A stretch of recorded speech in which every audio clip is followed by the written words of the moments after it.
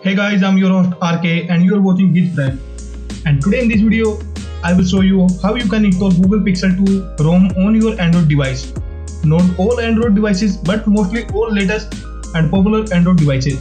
So if you are interested, then stay tuned and watch this video till the end.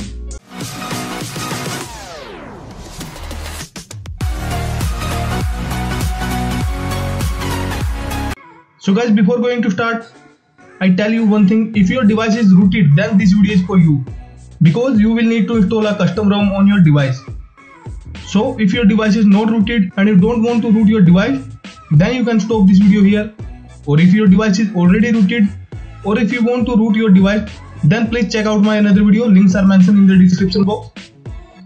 After this process, simply open the website and check your device name in this list.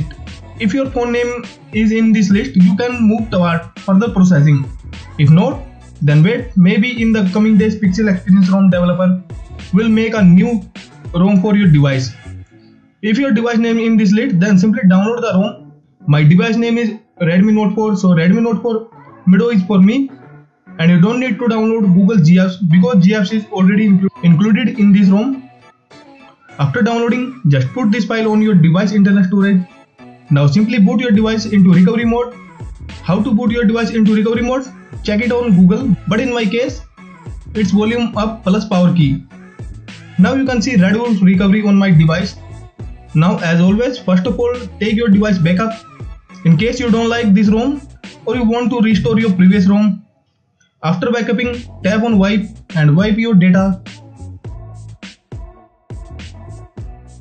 When both process is successfully done, go ahead and hit on this install option and select your earlier downloaded Pixel Experience zip file and flash it.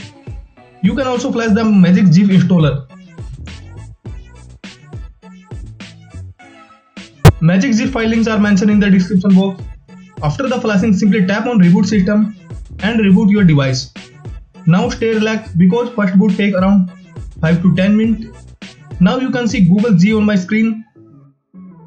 Complete this Google first time setup process. Now the setup process is finished and you can see the first look of this ROM. So let's take a quick look of this ROM. Under settings, you can see this ROM is running on Android Oreo 8.1. Like all other custom ROM, this Pixel Experience ROM supports mostly all basic customization and including some Pixel features. This ROM supports ambient display, but you cannot find the always on display feature in this ROM.